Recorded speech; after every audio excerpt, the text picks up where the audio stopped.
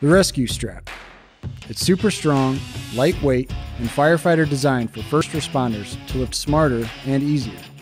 Two pieces of high tensile strength nylon webbing are stitched together to make one strong and unified strap.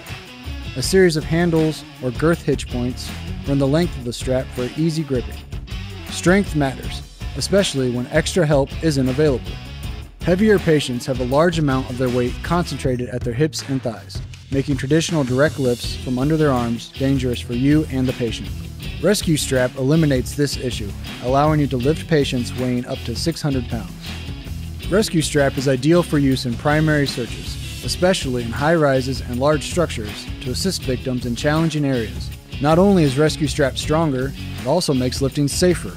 No more having to roll the patient or requiring the patient to assist by keeping their arms down or bending their legs. You can secure the strap quickly and easily. Here's how it works. Simply wrap the strap around the victim's torso. Feed through one of the handles to make a girth hitch under their arms and around their chest.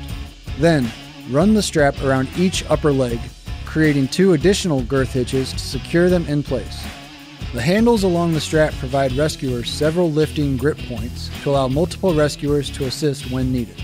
Once secured, lift the patient to their desired sitting or standing position. Rescue strap can even be left in place while the patient walks to support them in case of sudden weakness. When the job's done, maintenance is a breeze. You can clean rescue strap by hand washing it in mild soap and hanging it to dry. No special cleaners or tools needed. So, lift smarter, not harder. Work safer and easier with rescue strap.